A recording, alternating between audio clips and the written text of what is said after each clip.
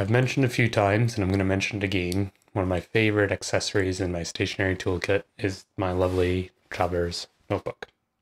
This is what I carry on me all the time. In my backpack or around me, it's in my peripheral reach, and I'm always looking at it. I've done a video on my favorite inserts for the Traveler's Notebook system, especially in the regular size here. And one of the most crucial inserts for me is the Weekly Memo. And this is my whole basis for planning my planner system and planning my life. Today we're going to take a closer look at the Weekly Memo and my planner setup with respect to my thought process and how I plan my week ahead. For those of you who are about to ask, well, Frank, have you tried bullet journaling and this planner system, that planner system? Chances are I have, more or less, and chances are that I haven't. I suppose there's always a plethora of different options with respect to how you plan. For bullet journaling specifically, yes, I have tried it, and I used to do it for a number of years, and it's not for me. And I won't get into the details why, because generally that can be a controversial topic. But no, it didn't work for me. And I navigated to the Traveler's Notebook generally as a keep-all for journaling and a couple of things, but more importantly, just having that flexibility and simplicity, and it works for me. It might change, who knows, maybe down the road I'll go back to bullet journaling or try some other planning system, but right now this is what works for me. Let's dive over to the desk and take a closer look.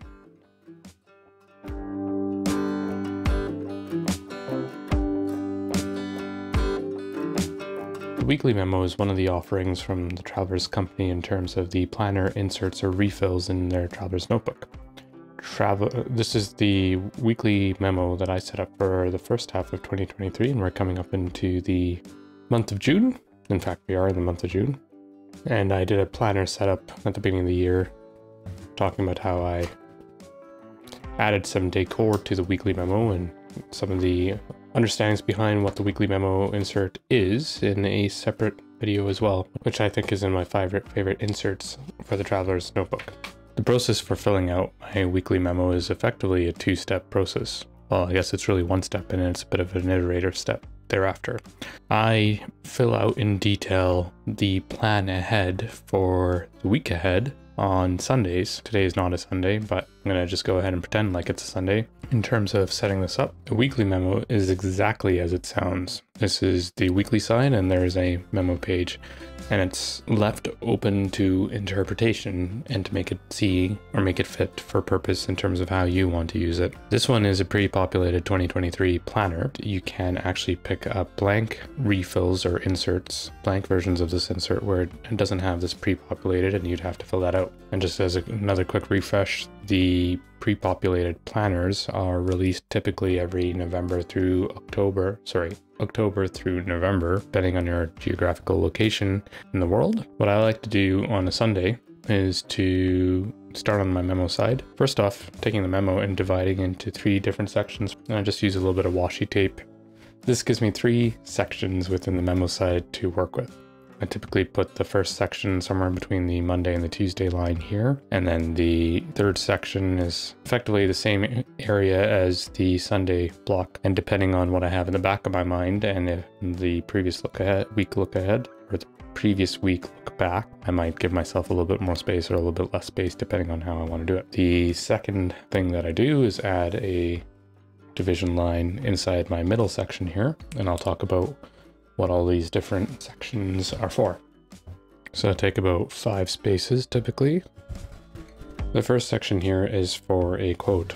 I will typically pick a theme or guiding philosophy or policy for the week ahead to set the tone for the week in terms of what I want to achieve or how I want to go about it. Lately, as I just recently posted about my break from this channel. That break also, with the lovely spring cold or spring flu that came along with it, introduced a complete break in my routine pattern. I love getting up early, typically, but with the late nights and just general lethargy, I haven't quite been able to bounce back into my regular routine. So right now, a lot of my focus is on habits, routines, and building some of that structure back into place for me. As you can tell, I'm very clearly a habit-oriented person. So one of my favorite quotes right now is from a book I recently read by Gretchen Rubin. on habits. Reading the quote, obviously flipping to this page on a daily basis really helps to set the tone and remind myself and keep coming back to what it is that I'm trying to accomplish. I don't generally discern the color selection of the pens that I'm using, and I tend to modify. If I'm using the same quote on a week-to-week basis, I tend to tweak it smallest way possible. Generally, I'm a pretty good judge of character in terms of the remaining space, but as you can tell, I somewhat squished it in there. The second section in here is for a list of activities and to-dos for the week ahead. So section number 1, section number 2, let's call it section 2A, list of activities for the week ahead. Section 2B is for social wants and obligations, perhaps, being the introvert that I am. And then the third section down below is to capture activities that I'm not going to necessarily get done in this week and that come up as a result of just new things being added and will be for the following week. But I'm going to flip over to the left-hand side before I jump over to the list of activities and to do, because there are a couple of consistent and daily activities or routines and structures and habits that I want to build for myself. And they're quite repetitive, so I won't list them out through writing, either on section 2A or on a daily basis. In fact, I will capture them through iconography. So I draw myself little icons. That way it acts both as a tracking mechanism on whether I'm actually accomplishing that and a quick semblance of a to-do list. So I've got a few different icons right now that I've got going on. Before I take a step into that, you'll notice that in the weekly section, there's a tiny little line here that divides the weekly section from left to right. I like the flexibility and open for interpretation that's being offered here. Generally, how I divide the left and the right is obligations or things that must be done that aren't necessarily for myself. On the right-hand side are things specific to my personal growth or my own wants and desires and needs, perhaps even my well-being. I'm currently in a course which requires studying, and I actually really enjoy studying and learning. But I have to keep reminding myself to the busy lifestyle, pick up my textbooks, look at the course material from time to time, and refresh myself. I draw a little textbook icon, and I actually have it on a daily basis. Remind myself to even take 2 minutes, 3 minutes, 1 minute, half an hour, whatever time I get to looking through the course material. And that way I can generally keep on top of it. And of course, as I'm saying that, this week has been challenging in a number of different ways. This past week, I should say, because I'm pretending it's a Sunday, so I haven't gotten as much done. Even though I'm describing how much I love studying and enjoy it, it's also something that, I guess, in my subjective discernment of left and right, something that must be done, not necessarily related to me, but somewhat is. It's kind of a funny way of putting it. In terms of the right-hand side and routine structures, well-being, things like that, there's certain things that I do for myself or have to do for myself, or rather want to do for myself, that I want to keep a track of. First icon generally is getting up at 4. So I'll just draw a little clock here. As mentioned with the recent sickness, I ended up sleeping later than I had intended to and waking up a lot later. It's a bit of a return to having to wake up to 4 a.m., which normally has been quite easy for me in the past, but lately I've really struggled, and that says a lot about my bedtime routine perhaps as well. So I'll just draw a little 4 a.m. clock, reminding myself and tracking whether I actually got up at 4. Next thing that I tend to do after I wake up is meditate. And this is part of the habit stacking, i.e. taking two habits.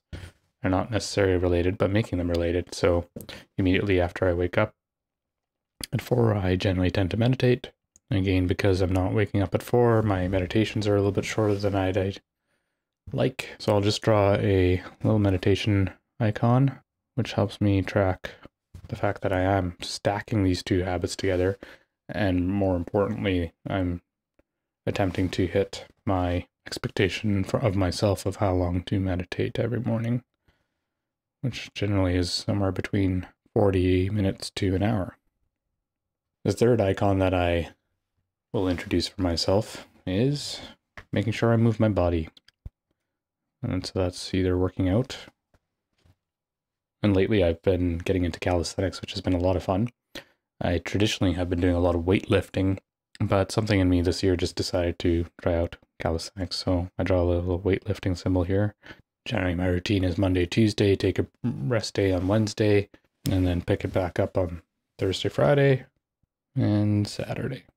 So instead of having to write them out, I will list these icons, and that is, like I said, both a tracking mechanism and a visual representation of the same to-do activity or item on a daily basis or a recurring basis. Okay, so now getting into the meat of the activities. Now I'm going to just pick a few different examples here, as I'm doing this earlier in the week and it's not a Sunday, but there are certain things that I must get done for the week ahead and certain things that are more nicer to get done. And so I'll just list a few things here. So this icon is specific to the course that I'm taking, but there's a couple of other learning or rehashing, reminding things that I'm also doing on the side here. One of them is a course on social engagement with respect to public speaking and a couple of things like that. So it's a bit of a refresher. And then the other one is a refresher on solar systems and going through some of the basics again. And I used to do quite a bit of solar. It just hasn't been a priority in my life, but I'd love for a refresher on that. Social solar courses.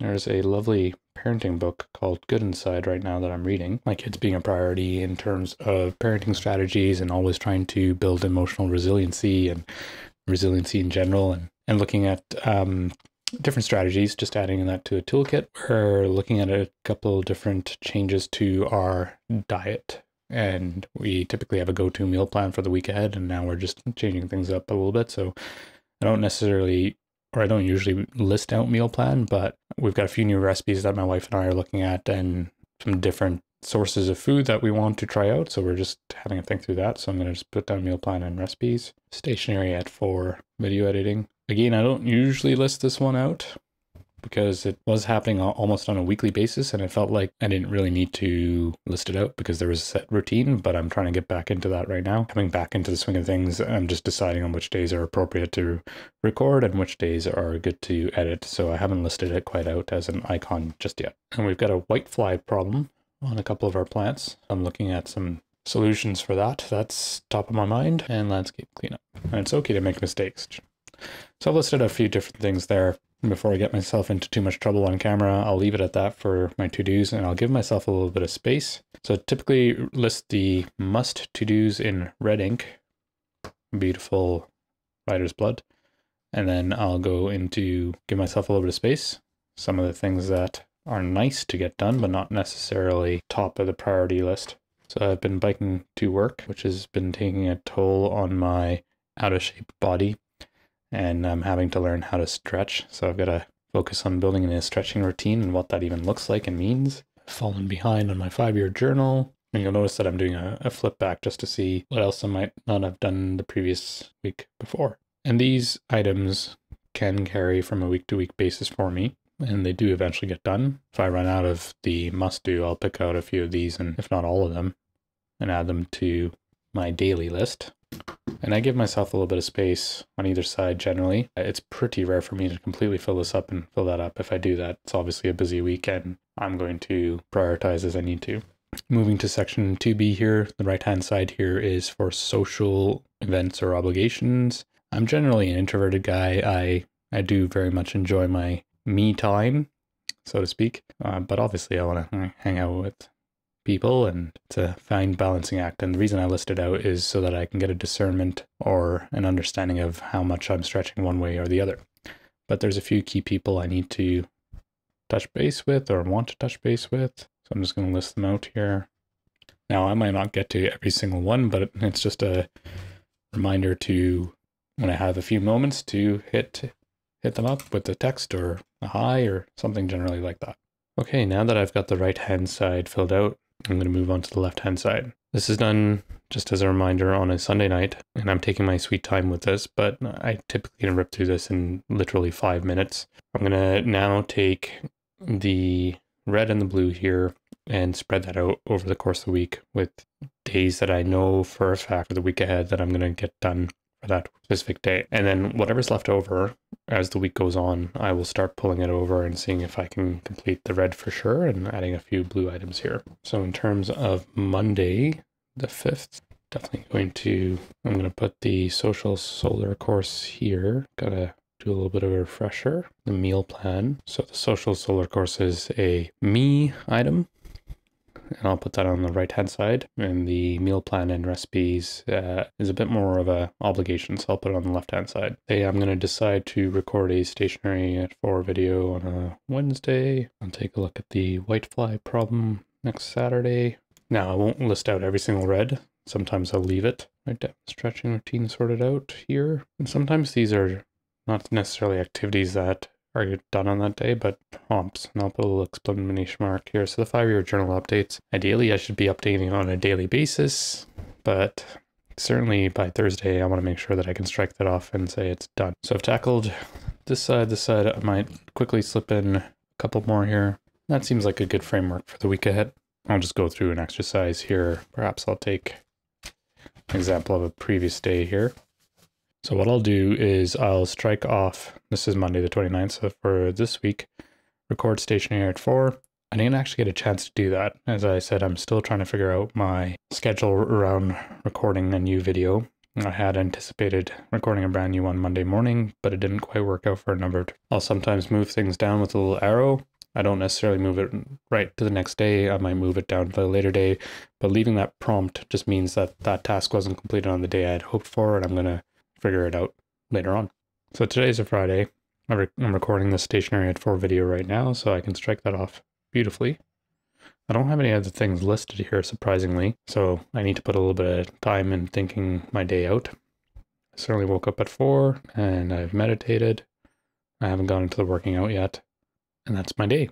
And then as you saw, I'll put a strike through my icons for those things that are completed. And that's a nice tracking mechanism. Certainly on these previous days, I did not actually hit my 4 a.m. wake ups, but I did actually meditate yesterday. I forgot to strike that off, and I did work out. So there's things like that that I tend to do.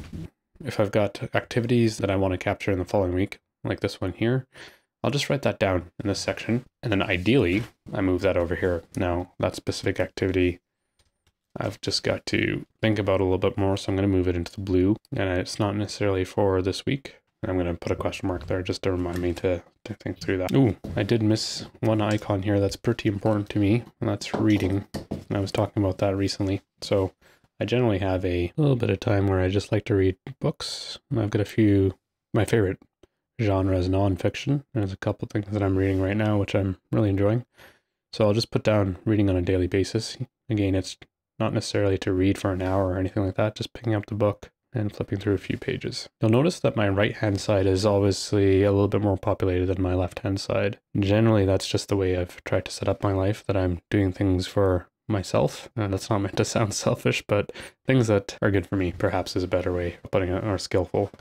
And then the obligation side, bill payments and things like that that come up throughout the week, I'll certainly populate that on the left-hand side. That is a walkthrough of my process in terms of a weekly spread and the weekly memo. I really enjoy it. I love crossing things out. I just love the simplicity and the open for interpretation of the weekly memo planner insert. And I tend to tweak this. So right now I'm very much focused on the iconography and this breakdown of the structure of these sections here, which seems to have been working for me for the last 6 months, but who knows? At the end of the year, I might decide to change things around and do it differently. This video took probably around 15 to 25 minutes of talking about it and listing down my process. And as I mentioned, I can literally sit down on a Sunday night and rip through this in a 5-minute exercise. That's something I really like about it. The other thing I should mention that I tend to use is my weekly passport, and I'll have some activities for the month of June here that I will populate into a week-by-week basis. So that's another companion item in terms of my planning toolkit. And of course, I've got this lovely,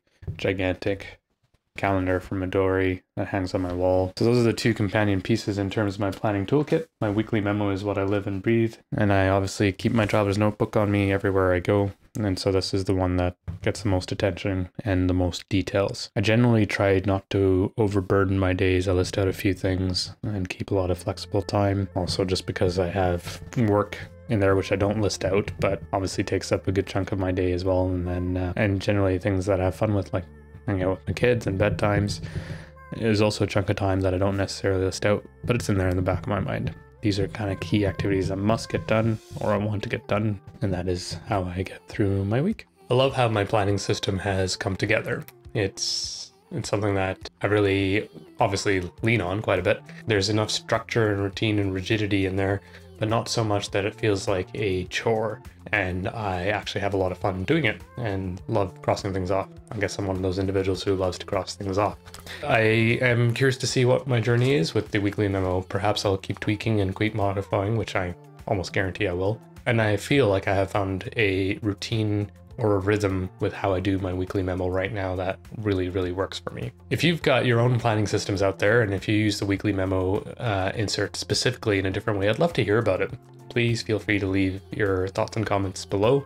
Thank you so much for watching me. Thank you for sticking with me. It's been a fun journey so far, and I really enjoy the community in the comments that are building up here in the comment section below. If you like this video, please consider clicking on the like and subscribe buttons below. Take care, have a wonderful week ahead, and happy planning.